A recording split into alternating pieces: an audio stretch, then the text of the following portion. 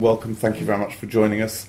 Jog and I will take you through the presentation of the numbers. You should be able to see some slides as we go through. We'll try and keep this moving at a bit of a pace so that we've got time for some questions at the end. So maybe first I'll introduce the results and hand you over to Jog. I think the things I'd like to say as we start is we feel we've got a good set of results here. They're in line with consensus. What you'll see is a period of margin progression, but also a period of consolidation and a reduction of change in the business as we've begun to get to scale and get the portfolio that we've been looking for. There's a period of good growth. We've got an issue to discuss over foreign exchange. Underlying growth at a factory level and site level in the countries has been exceedingly encouraging. And on that basis, I'll turn over to Jog to get into some of the details. Thank you, Matthew. I'm on slide 4 and just talking about the financial highlights. You'll see the revenue's grown 2% in sterling terms, and that's 12% on the constant currency basis. The profit has grown 30%, and on a constant currency basis is 46% growth. There have been forex headwinds that have caused us translation pressure, and I'll talk about them a little later in the presentation. Also during the period, you'll see that the margin has improved from 4.6% to 5.9%. I'm delighted with that, and there is more margin growth to come, and we'll explain how that is going to be achieved. The cash generation is solid. It's back to normal levels. FY14 was a little weaker. It was a 45% conversion for the full year of FY14. My longer term target, certainly for FY15 and 16, was to be at 70% cash conversion on HOP, and you can see we've delivered that. And that's particularly pleasing for me because that's against a backdrop of pressure from our clients, which again I'll cover a little later in the deck. Net cash has gone down as a result of our investment activities. We've done 4 separate M&A deals and invested money in R&D CapEx. The adjusted earnings per share has moved to 7.56 pence per share for the H1 period. That's down in sterling terms 1%. But if you look at it on a constant currency basis, is up almost 10%. And that's particularly pleasing because that's against a drag of excess cash sitting on the balance sheet and not the most efficient balance sheet because we're completely unleveraged at the moment. If I turn the slide to slide 5, if I put the results in context, 2014 for us on the depot side of the business was around centralising it and getting consistency of operation across all the different 15 countries that we were in. 2015 on the depot side of the business is about consolidating what we've got and letting the profit from those operations start to come through. And you can start to see that come through an uptick in the margin, which will continue, I believe, out to H215 at least. In 2014 we acquired Blanco, which is the software business. It was our first entry into software. It was a big acquisition for us, and I'm pleased to say it's landed well, and Matthew will touch on that a little later. 2015 has been about integrating that into Regenersis, and that's gone well. 2016 is now about taking the portfolio that we've built and developed during the course of 2015, and you'll see a growth in the profit and the profit margins as a result of these profits now starting to come through. I'll pass back to Matthew now to talk about the margin. Very good. On slide 6, I wanted to talk a little bit about the margin. I think for us this is perhaps one of the largest parts of the story and certainly a good way to introduce what's happening at a divisional level. Very pleasingly, in this set of results, the software and advanced solutions side of the business has become the largest part of the business. You can see on those pie charts, it's now 58% of the profitability of the group. And not only is it the largest part of the business, it's the fastest growing part of the business, and it's also the part of the business with the highest margins. So there's a virtuous move here in the mix when it comes to the operating profit margins. And let me just show you how that works. If we work around the charts on this page, you'll see that currently, and partly as a result of the Blanco acquisition, the software and advanced solutions margins are showing 20%, just over 20%. That's some 4 times the size of what we've been achieving in the depot business. And so it's on the advanced solutions and software side of the business you've got a story which is much more driven around operating profit growth than it is revenues. The revenues represent a much smaller part of the group as a whole. What that's meant in this half, the first half of 2015, compared to the first half of 2014, is the HOP margins, or the operating margins, at a group level and after head office costs have moved from 4.6% to 5.9%, a reasonably significant move, and I believe the start of a trend. Certainly if you're in receipt of analyst consensus numbers, you'll see that they're calling for margins at that level of 7% odd for the year as a whole. So through that, I think you can anticipate, or at least see that they're anticipating a second half with higher margins still. And as I say, we'd expect that to be something you should see unfolding over the next few periods. I'll dive straight into each of the divisions because some of this on slide 7 is a little repetitive, but first mention what we're thinking in terms of the strategy as a whole.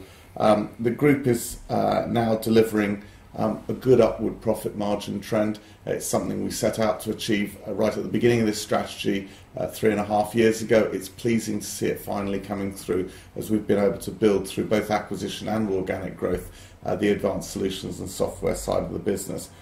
On the depot side of the business, the focus there has been in building ourselves the geographic footprint to get to the front of our competitive group and make sure that the clients see us as a supplier that they have to go to. I think we've achieved that. We've certainly, in our mind, achieved market leadership in the European territory, and we're seen now today in Depot as one of the 4 market leaders globally. The trend for that business is one of reduced change as we've hit that point of market leadership and got the footprint in place, and not needing to respond to competitive pressures in terms of the footprint itself. I think you'll see a period of 12 or 18 months where the depot business will mature out and we'll see better profits coming through as a result of a reduction in change in that business. So turning over to the page, I will talk to software and advanced solutions and run through the key parts of that business. Front of everybody's mind is the Blanco acquisition, which Jog referred to. It was a sizable acquisition. We paid 60 million euros for the business. That has integrated into the business very well. The original founder has stayed with us over the course of what's now 11 months since we bought it, which has been pleasing and helpful. We have very recently hired a new chief executive who's joined us in the US to help build and run that software side of the business. Our clear market leadership in the sector remains, and we believe the sector dynamics remain extremely favourable.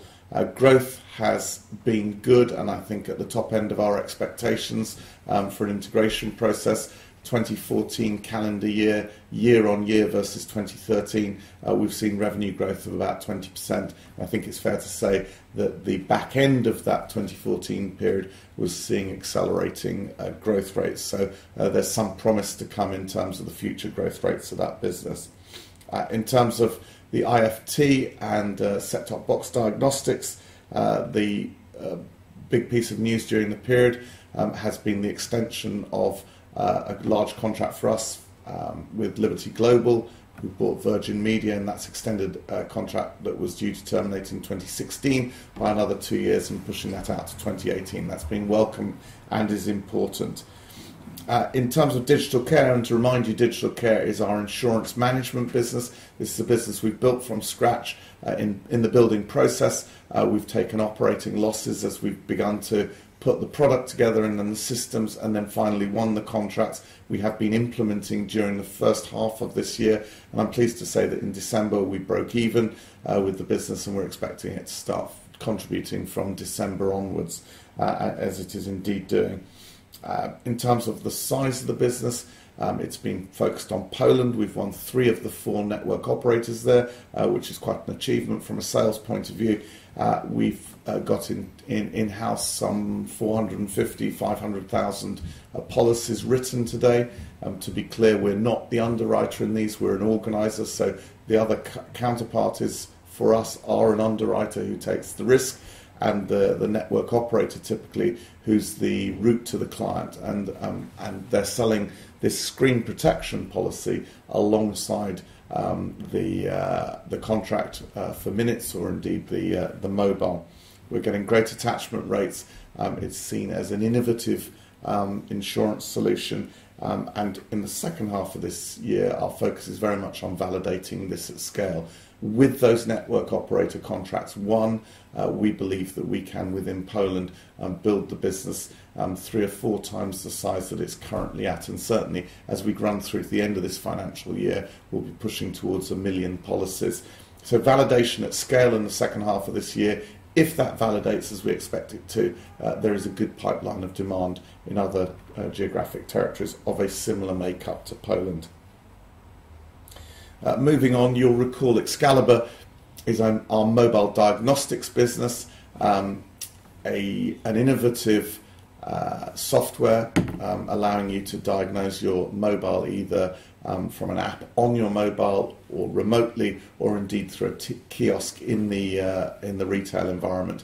This is something we invested in some time ago with a 15% stake. As we saw trials coming on board and the software beginning to work and look interesting to customers, we upped the stake to 49% with an option to take control of the business with a further 11% taking us to 60%. I'm delighted to say that in the last 5 weeks we've signed 2 material new contracts for Excalibur. One is in the US and one is with an OEM manufacturer in Asia. They're both material and significant multi-year contracts, so a very helpful validation. I think it's fair to say these are the first 2 cabs off the rank, if you like. There's a good number to follow, and it would be unusual, I think, in these circumstances if we weren't expecting to see some more of these coming through over the next few weeks. And as they do, we'll let you know about them. In terms of the financials, you won't see this in the P&L at the moment because it's a minority interest. But as the thing breaks through to profits, we would anticipate consolidating it and buying in the option to take it to 60%. In terms of the growth of advanced solutions, I've laid out on page 8 what you can see there. Perhaps starting at the easiest line, the growth in margin, which I've pointed out, it's a nice trend. Blanco boosting margins to 20% plus in this period. In terms of the revenue and operating profit, they have moved hand in hand, and certainly compared to a year ago, you've got very material growth, whether you're looking in constant currency or reported currency. In reported currency terms, revenue up 42% and profits up 73%, with the constant currency numbers being higher than that. Compared to the last 6-month period, the revenues are down, and the reason for that is that during the second half of 2014, we closed down some of our UK facilities because the business there was not profitable enough, and in fact some of those pieces of business were loss-making, and we felt we were being busy fools whilst there was other good opportunity elsewhere. Sorry, I've got completely off track. In fact, what we closed down was the re-commerce business. I'm going to come to the depot business shortly. And so within the second half of 2014, you'll see that 30 million of revenue includes an element of re-commerce. It was profitable business in that period, and I'll show you the trend on the next page as to how that's affected the underlying profitability of the business. If you turn over that next page, you'll see on the left-hand side of the page the progression of margins over the period. There's a period of 2 years here in which margins have doubled from about 10% in the Advanced Solutions division, which has become Software and Advanced Solutions. So that's a very pleasing progress. On the right-hand side of the page, what we've done here is to make some adjustments to show you what the underlying operating profit of the business has been, or at least the business won in that period as an underlying trend. So you'll see the reported hot numbers across the top line, which we've picked up from the last page. I referred to re-commerce. And indeed, in the second half of 2014, you'll see that the business of Recommerce made 1.2 million of operating profits, and I've deducted those out as that business has now been closed. On the Blanco business, there's a new accounting standard that, as a result of being a publicly quoted company, we're obliged to apply to Blanco, and that requires us to take the IFRS revenue recognition standard and apply it to all the subscription revenues within Blanco. The subscription revenues represent something less than half of the business in Blanco, and those subscription contracts could be 1, 2 or 3 year contracts. As a result of the revenue recognition, what you now have to do is to take the contract and the amount of the contract and divide it by the number of months that the contract exists for. That's in contrast to the volume business, which may be for 10,000 or 150,000 erasures and is bought spot, and which we can recognise the revenue as soon as the contract is signed. The consequences of that revenue recognition is that £1 million of both revenue and operating profit that would historically for Blanco have fallen in the first half of 2015 is now pushed out into the second half of 2015.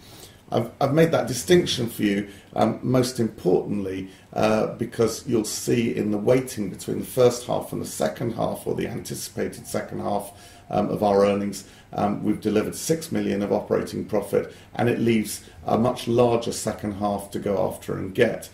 This £1 million of profit is already in the bag as a result of business won in the first half, and we take it into the second half, leaving the growth required, which is going to come from a combination of Blanco growing, the digital care business contributing, and indeed some of the depots which have recently been started and going from operating losses to operating profits. Those three things have been the big drivers of the increase in profitability in the second half. Hopefully I've made that clear, and I'm sorry for that slip. So I've mentioned software and advanced solutions has become the largest part of the business, also the fastest growing part of the business, and in terms of what you can expect out of this, I think the story is much less about revenues, because the revenues in this part of the business are a minority of the whole, but what you can expect is double-digit operating profit growth, as well as improving margins as a result of this mix coming through on software and advanced solutions. On the depot side of the business, let's look at the figures first. And what you'll see here is a considerable growth over the prior 6-month period. Growth in the business in the second half of 2014 was down versus the first half of 2014 as a result of closing that UK business that I referred to earlier, which was either low or no margin business. We're very pleased that the revenue has been replaced by better quality business, one in the rest of the world and with new clients, and in fact that growth in comparison with the last 6 months in constant currency terms is nearly 30%. In reported terms, about 18%. You'll see that again reflected in the operating profit line. Versus 1 year ago, the business is either plus or minus a few percentage points, again depending on whether you're looking at reported or constant currency. But the additional piece of encouraging news in this first half is that the new business won, which is not all fully reflected in the first half of 2015, was a total of £32 million. And you can expect to see that coming through in terms of the full annualised value of that new business won in the second half of this year, and then again into the first half of 2016 as the business ramps up and gains profitability, and as the volume comes into us based on those contracted arrangements. In terms of the, I referred to the new factories and geographic locations where we're moving from operating losses to profits. Those new facilities were in Memphis, in Portugal, and in the Czech Republic. Collectively, they represented about £500,000 of operating losses in the first half of this year. We expect them collectively to break even in the second half of this year. I think the final thing to say on Depot Solutions is that, as I mentioned earlier, having got the geographic footprint that we were looking for, and I believe probably the best geographic footprint in the sector globally, I think we can see a period where we'll have reduced change, which will be good for the business in terms of change bringing costs with it, and so we should be able to expect the reduced costs of change and increased efficiency coming through as a result of the IT systems being rolled out across all of these territories. Turning over once more to look at the underlying trend, and I think you'll find this helpful. If you look at the depot division across the last 5 halves, you'll see in operating profit or HOP terms, that's been very stable, approximately £4 million a half, and with the margin being broadly similar across the period. What that disguises underneath is a change in the portfolio of the clients, which is quite important to understand. If you went back to 2014 and looked at the deck of cards, if you like, which we acquired and the group of clients, there were 2 weaknesses to it. One was that we had a large client in Nokia, and the other was we had a large client in RIM. And secondly, we had this piece of UK business that represented about a third of the business in Depot, which was either no or low profit. We closed down that Depot business in the UK, and Nokia and RIM, despite us achieving more of their business, reduced their market share, and as a portion of our Depot business, it shrunk, such that from 2013, when our revenues were broadly the same as revenues in Depot in 2015, what was 60% of our business has reduced to about 16% of that Depot business. The knock-on of that, of course, is that the 40% of the business on which we have concentrated, which includes other territories and the broader portfolio of clients, has actually grown very rapidly, and it's that business that we expect to continue to grow out and gives us some confidence about the longevity and the basis of growth for this business going forward. So that business grew from what was 40% of Depot to 84% of Depot today, representing a 30 to 40% per annum growth rate over the period. So quite an exciting growth rate going on under here, and indeed a better portfolio of clients as we go into 2016. Jog, I'm going to hand it over to you to talk about the numbers in detail. Thanks, Matthew. I'm on slide 12. I said I'd explain a little bit about the foreign exchange, but before I go into that, I just wanted to explain a little bit about the shape of the profit between H1 and H2. Reported 6 million of headline operating profit after corporate costs in H1. The market is calling for about 16 million of HOP for the full year, so that leaves us 10 million to deliver in H2. A growth from 6 to 10, I suppose, does look ambitious, but it's worth just touching on the point Matthew made earlier about the Blanco revenue recognition issue. That has artificially depressed the H1 profit by 1 million, so the underlying number was nearer 7 million for H1, and therefore the target for H2 becomes nearer sort of 9 million because we've already got 1 million in the bag. So you can see, sort of from an underlying point of view, growing from 6 to 10 looks ambitious, but when you take account of the Blanco revenue recognition issue, it looks more like a growth from 7 to 9, and those growths will come from the growth in the digital care business and the other business units that Matthew talked about. The second thing I thought I'd talk about is the foreign exchange pressure, it's important to note that 90% of the group's revenue and profit isn't in sterling. So the first 50% of the group's revenue and profit is in euros and Polish zloty. And those currencies have depreciated against sterling by about 10% in the last 12 months, and more recently about 5%. I put the graphs in slide 22 in the appendix, and you can have a look at those later. The next 40% of the group's revenue is a basket of emerging market currencies. So if you think of South African Rand, Romanian Lao, Indian Rupee, Mexican Peso, and they have also depreciated against the pound by about 8%. Let me just explain what that means. So if you take a country like Spain, where the revenue is in euros and the costs are in euros and the profit we generate are in euros, because the euro has declined against the pound, what we have to do is run 10% harder and deliver 10% more profit in Spain just to stand still when we report that to you, our shareholders, and the city when we report, because we report in sterling. That foreign exchange pressure hasn't gone away, and it's affecting a number of other companies. If you look at the underlying growth rates in constant currency, you can see that they're very much ahead year on year, and we're pleased about that. The foreign currency pressure has been about 10 to 15% of our profit for this period. And if the foreign currency hadn't moved against us, instead of reporting 6 million, we'd have reported nearer 6.7 million. So it is a significant headwind. If I look further down the profit and loss account, you can see acquisition costs is broadly in line with the same period last year.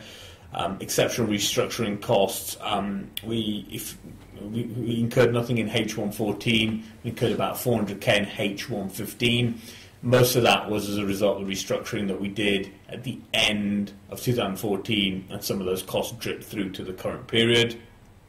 The other thing worth touching on is the tax rate. The tax rate on our profit is generally about 10 to 12%. It's a lot lower than you would expect because we're able to benefit from a number of different things. For example, something called the patent box regime, which allows us to claim a 10% corporation tax rate on all our R&D related income. We've also been able to benefit from R&D tax credits, and we are in low tax jurisdictions. The tax being low is a permanent benefit and a cash benefit going forward. If I turn the page to the balance sheet on slide 13, you can see that the balance sheet hasn't moved all that much year on year. The items that I tend to focus on are the starred items, and you can see our capital employed has gone up a small amount. Return on capital employed remains strong, and if you look at the working capital items specifically, which are the stock, the debtors and the creditors, you can see the net investment in working capital is £8 million, and on an annualised 200 million revenue business, you can see that represents less than 5% of revenue, so it remains very well managed and very tightly controlled. On slide 14, I've put a very simple schedule that shows how our cash position has moved during the period. On the left-hand side, we started the year with 20 million of cash. On the right-hand side, we ended the 6-month period with 12 million of cash. The first half of this graph shows what's happened from a trading perspective. We've generated cash from our operations, and we've invested in working capital. The net cash generated from operations I measure by looking at the cash conversion on HOP. That is a 70% conversion that we've generated. I'm pleased with that because, as I mentioned earlier, it's back to normal levels, and I also mentioned that is against the context of pressure from our clients, where a number of our clients are saying to us we prefer longer credit terms, and we've had to give them those credit terms and absorb that pressure. The other thing that we've had is our business has moved more towards emerging markets, and naturally the working capital cycle in those countries tends to be longer. So we've absorbed those pressures and returned back to a normal 70% cash conversion, and we've done that by being tight and managing the working capital very sensibly. If I move to the right-hand side of the graphs, these are our sort of investment activities and arguably a bit more discretionary. So on the CapEx and R&D, we've actually almost doubled the investment in CapEx R&D, and I'm pleased to be able to do that because it is commensurate for us, for a business of our size, to reinvest in the business today for benefit for the future. 60% of that investment in CapEx and R&D is on the intangible side, and that is across our mobile business, our IFT business, and our software business, where we have engineers in different countries inventing new equipment, new technology to be rolled out over the next 3 to 5 years. We did 4 small acquisitions in the period, leading to a small cash outflow there, and we ended the period 12 million of cash. To remind you, we have 30 million of unused bank facilities, so with the cash that's sitting in the bank and the unused facilities, that gives me about 40 million of cash to continue to invest, either organically or through M&A. On slide 15, what I've done here is just summarise the current portfolio of products and services in our business. On the left-hand side chart and on the right-hand side chart present a possible vision for the future.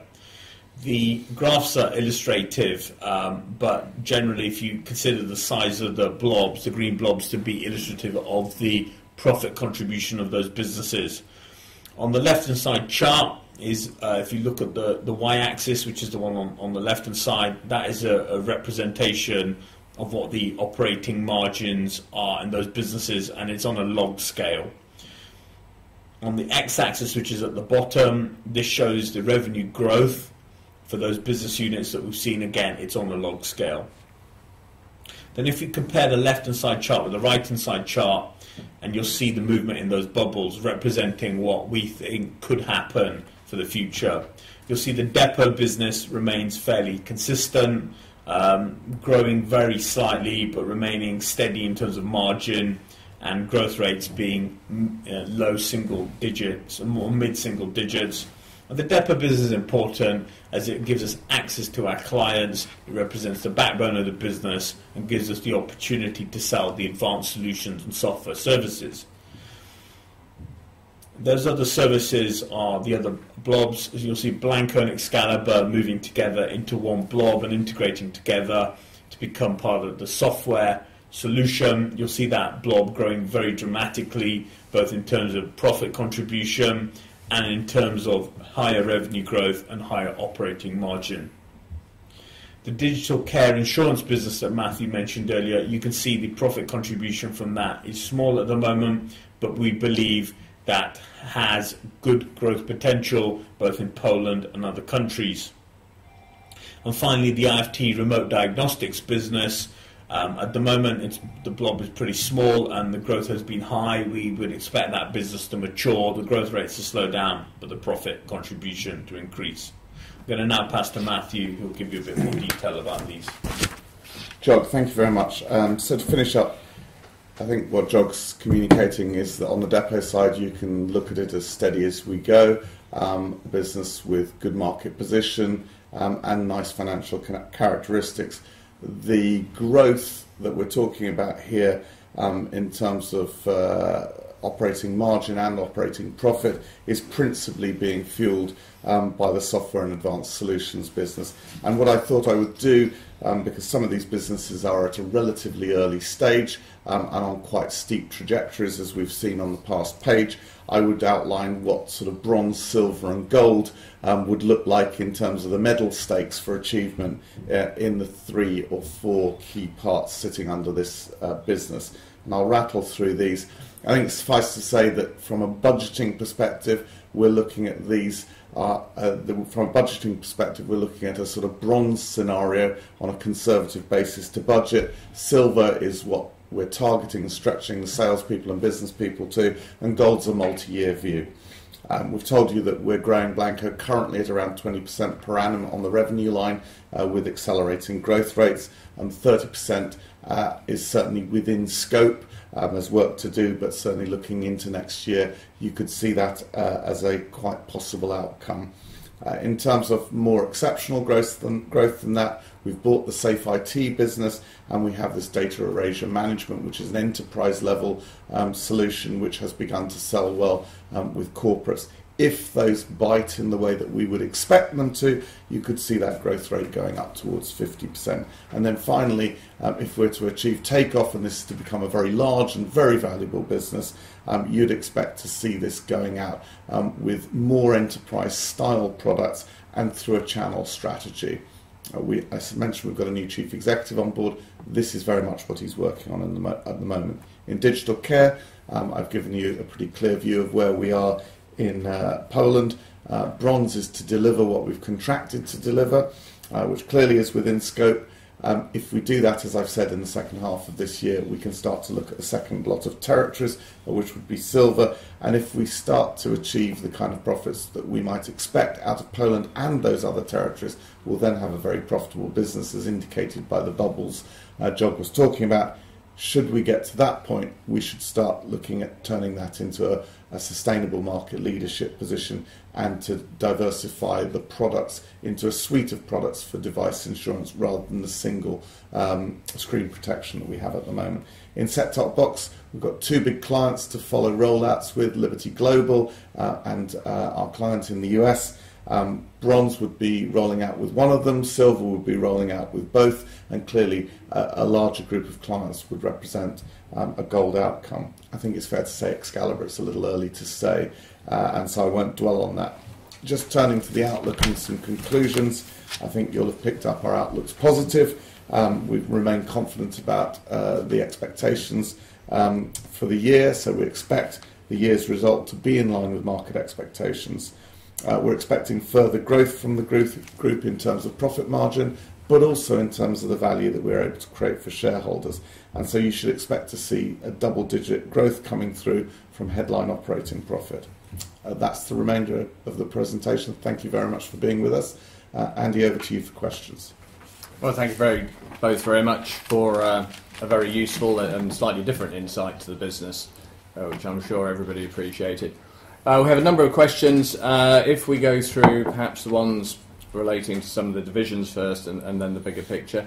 Firstly, on Excalibur, Mark is curious, without you giving a prediction, how soon you might exercise the remaining call option on Excalibur now that it seems to be very much living up to its potential and achieving commercial revenues. I think it's quite possible that happens in 2016. We'd certainly be hopeful of that.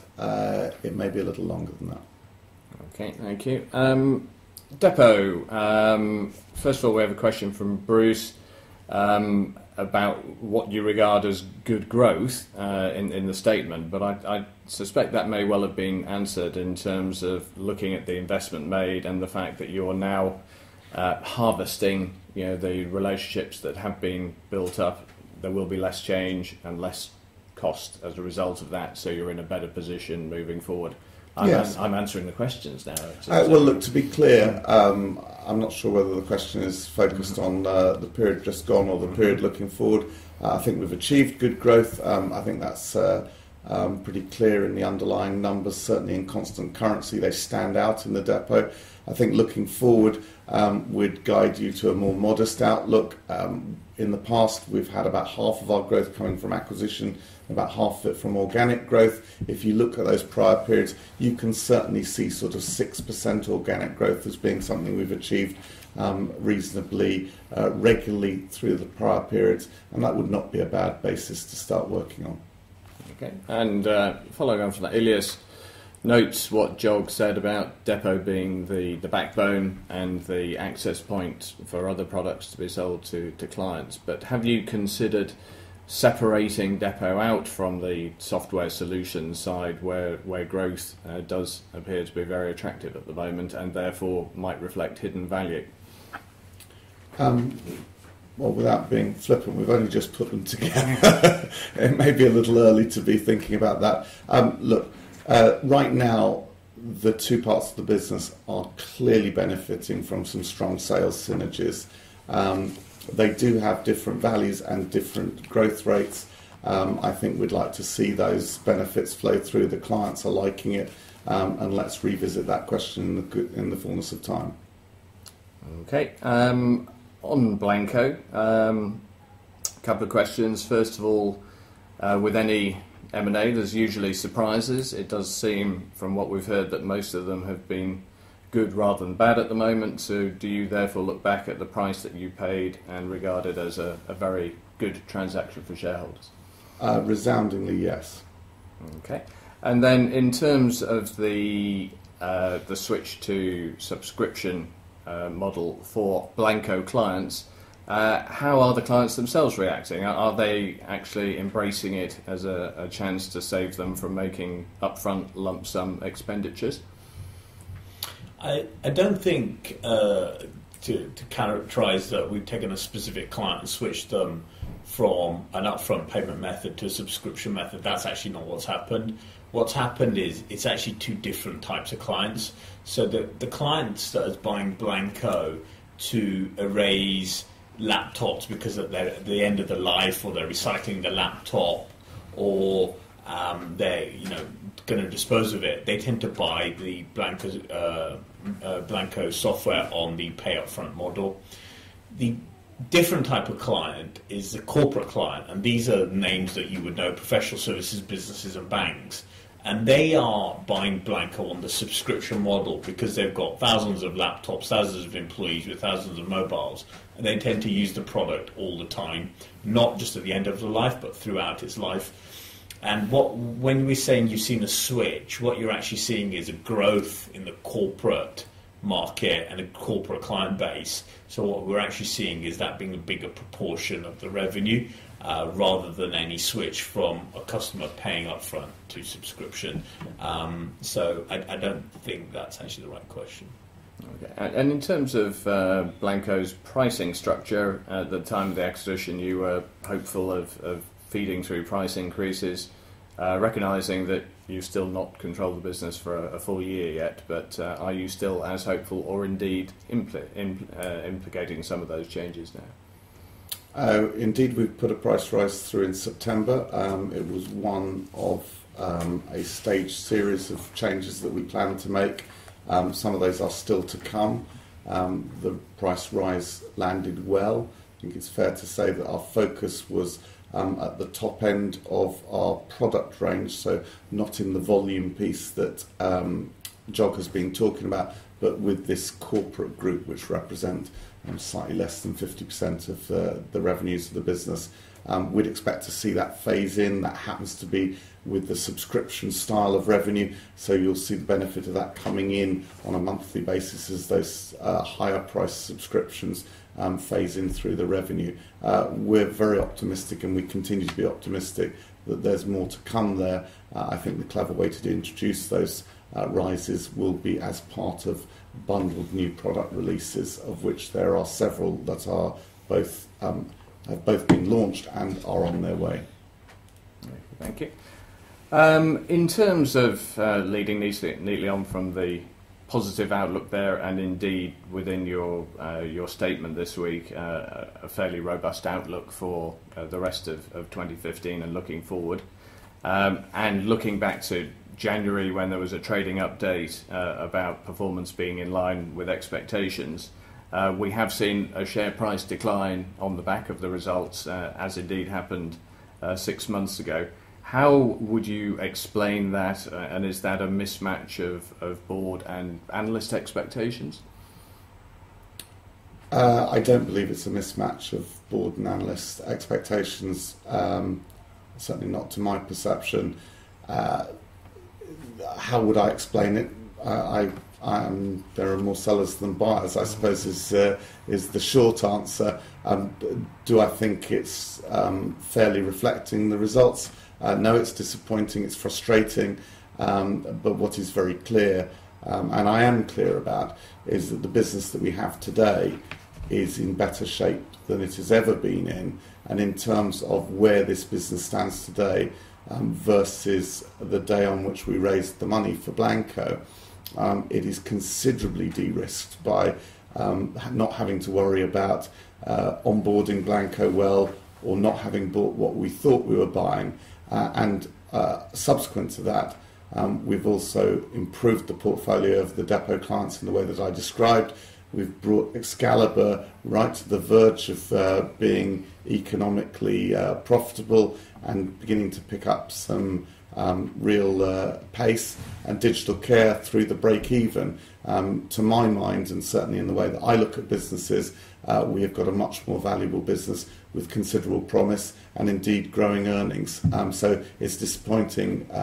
It's for you as the shareholders to judge what the right price is, because ultimately you set it. Okay, and perhaps to finish up with the last one, it's about 3 questions in here, but following on from that, Paul is saying on the face of it, you are now looking set for substantial double-digit earnings per share growth on a price-earnings ratio that next year is probably in single figures now. I think, Jog, you mentioned the dilutory effect of having cash on the balance sheet, having raised more money than was required just for the Blanco transaction. So how might we see that cash used in the near future? Is there another potential Blanco size deal out there? Is it more likely to be bolt-on acquisitions? In which case, can we expect 1 or 2 before the end of calendar 2015? Or is it the case of perhaps more share buybacks using the cash there? Let me at least start with some of it. I mean, on the acquisition side, I don't think you should expect another Blanco, although given what I've said, if somebody offered us one, I think we'd be very pleased to have it. So if you know of one, let us know. The pipeline has got a series of bolt-on acquisitions. We've made a lot of them. They're not bet the farm deals. They integrate, and across the board they've been very relatively low risk and good things to add in terms of the range of services to the clients. I think you've picked up that's not our focus of attention is not going to be on the depot side. We are not out looking for new territories, although I wouldn't rule it out on an opportunistic basis. The focus in this last period has been rounding out the Blanco proposition. We've brought in some minorities around the sales office. We've brought in the Safe IT. I think you should expect to see more of the same.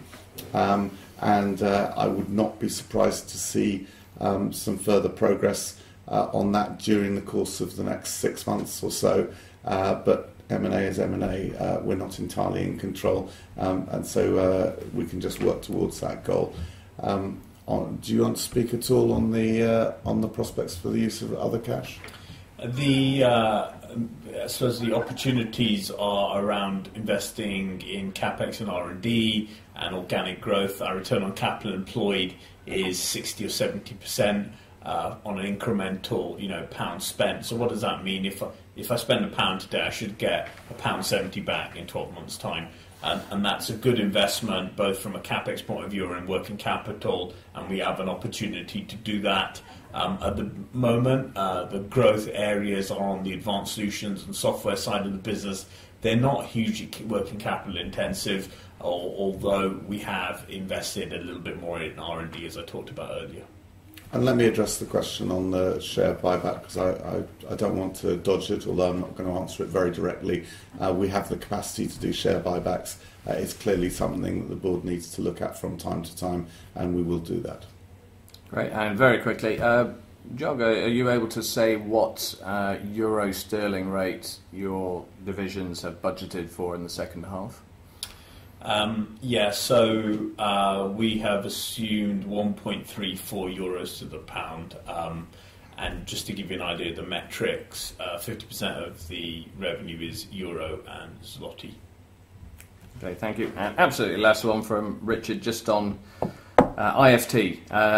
Lots of excitement elsewhere in the group.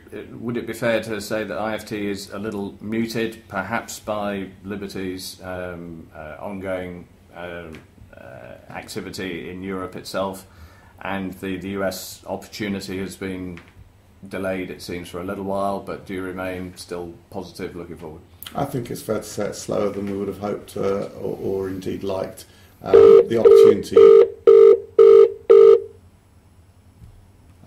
opportunity is still there in exactly the way that we described it. In terms of the US, it's performing in line with the client's expectation and our promise. We're pleased with it. The Liberty Global thing is interesting. It's a moving feast. They do more deals than we do, so it's quite difficult to keep up with what is a unified European plan. Both those things are very much in the offing for next year. At the moment, we don't have exact timetables, so we're being patient whilst working very closely with them.